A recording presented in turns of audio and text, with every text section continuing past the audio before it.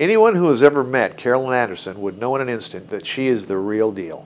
Carolyn is a sincere and caring person who has a heart for our community. Always willing to help with whatever is asked of her, Carolyn's compassion always shines through. Although Carolyn lives in Upland, she has been a very familiar face around Corona for years and years.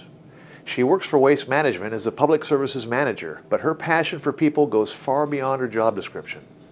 She is a caring, charitable, and motivated person, and 100% committed to the Corona Chamber of Commerce in every way, from participating many years on our board of directors, to our legislative action trips to Washington, D.C. and Sacramento, to participating however she can in every event and fundraiser possible.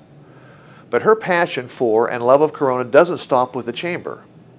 It's not uncommon to see her at one of the many charity events we have in our town, from the Fire and Ice Chili Cook-Off, to the Lobster Fest, to Peppermint Ridge and Corona Life Services banquets, Seroptimus Wine and Chocolate Festival, and just about every other event there is.